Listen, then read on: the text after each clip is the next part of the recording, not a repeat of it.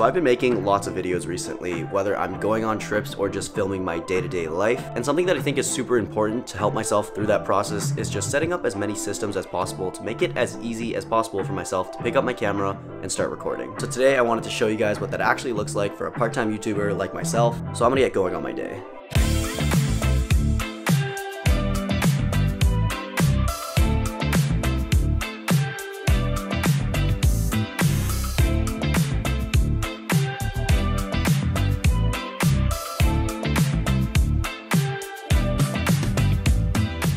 So in terms of setting myself up for success and being able to film these videos on the regular, what that really means for me is just having this clean setup where I can pick up the camera and point it in this direction and just know that I'm gonna have a good shot. And this really is just my desk setup, but the absolute show stealer is right here. So my friends over at Zhiyun sent this to me about a month ago for me to play with, and honestly ever since I set it up, it has sat right here at the corner of my desk setup, lighting up my area at all times. But this has really made this setup, and I'll show you why. This is the angle that you guys are used to, and the light is kind of right behind you guys in this area right here. I also have this window right here, but since it is behind me, it doesn't actually help to light up my face. So I'll show you what happens when I turn off this main key light. This is what it looks like with the light off. As you can see, I'm getting a little bit of light right here on the side of my cheek from this, but the angles just aren't really working out, and most of my face is in the shadows. If I was to sit here and try and talk to you guys for half an hour, you guys would probably not really enjoy this image. Just based on the direction of the natural light coming through the window, this would probably be the most likely angle that you guys would see, but now the background looks a little different. It really is just 3 white walls behind me, which isn't really that engaging, as opposed to, you know, the greenery, the shelves, and all of this behind me. It's simplified my entire process because I no longer have to go hunting for natural light, you know, like only recording during golden hour or when the light peeks through, don't have to worry about clouds, and I just know that whenever I sit down here, I'm gonna get this nice looking shot. And of course, don't get it totally twisted, I used to be a complete natural light kind of guy, but there's just things that you can't control with natural lighting, which just makes having a studio light so much better. So this kind of shot with the sun still shining outside just wouldn't be possible without Zhiyun's B100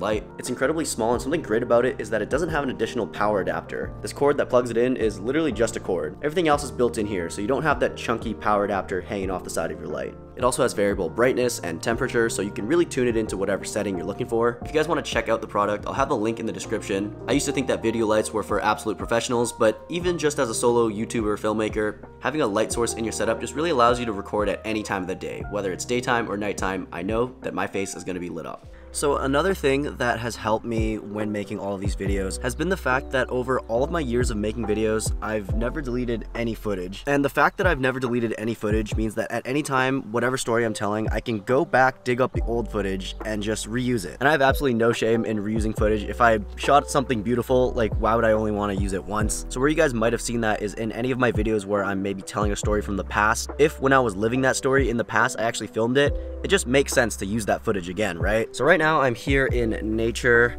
It's super bright out, midday. I'm gonna capture some drone footage because when I'm transitioning between scene to scene, you guys have seen, I like to use drone footage. I think it really helps divide up the talking segments. So whenever I'm traveling or switching up my filming location, I always try to grab some drone footage. And something that I try to implement is grabbing drone footage from different times of the day. So like a morning, daytime, and nighttime sunset. Those are kind of the 3 things that I want so that whenever I'm filming during the day, I can just grab the appropriate drone footage, plop it in, and there you go, perfect transition. And of course, like I mentioned, since I don't actually delete any footage, I can always just pull back that drone footage and use it again.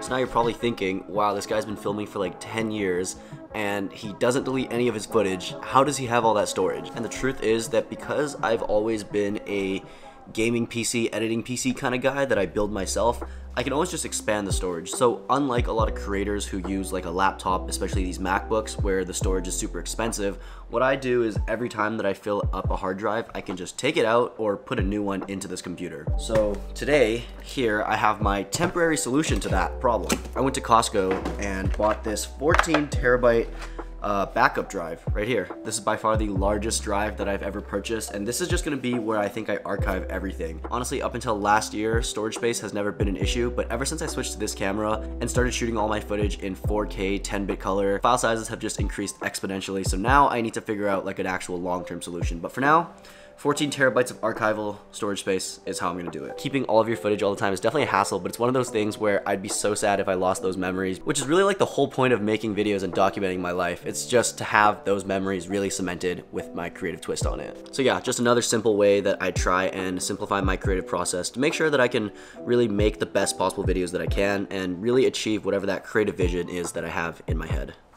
Okay, so right now I am going to the grocery store because recently I've low-key been starving at home, not eating the most nutritious meals of my life, I will say. It's not like I'm a bad chef or anything. I'd actually say I'm a pretty good chef in terms of how I see a lot of other people, including some of my friends, cook. But it's one of those things where you really have to put your mind to it, because if you let it slip, you're done. If you're in university or just started working and you're finding it hard to make time to cook and you're not meal prepping, you're doing something very, very wrong. Detroit with Khadijah, like 10 minutes rolling Rio. It's organic, now we speed through midnight moments, pouring vehicles, 15 minutes of fame, or 15 minutes away from finding love in the way, for miss you, someone to wait for. Is he trying to stay on the ride, or is he trying to leave the bag?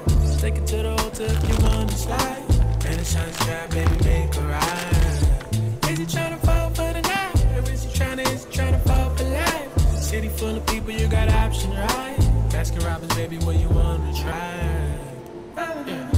What's your flavor? Tell me what's your flavor. What's your flavor? Tell me what's your flavor. It's a wing, dang, dang. What's that? Grinding pickleball this fine evening. Right here, drop a pedal, on my team. I think she want me for my loot. I think she want to get some food. So thick, the body. I need to get goated at pickleball. All right, we're gonna go meet up with some of my friends. We're gonna go out and play some pool. I'm gonna give you guys a warning, I actually really suck at pool, but something about it is so addicting. It's like gambling, like the chance that I might pot a ball just makes me wanna keep playing.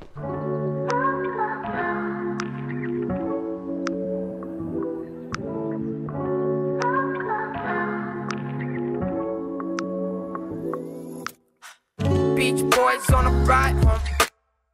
I can get there with my eyes closed.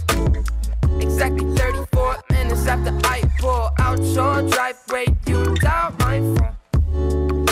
Your paper bubble rock, inscription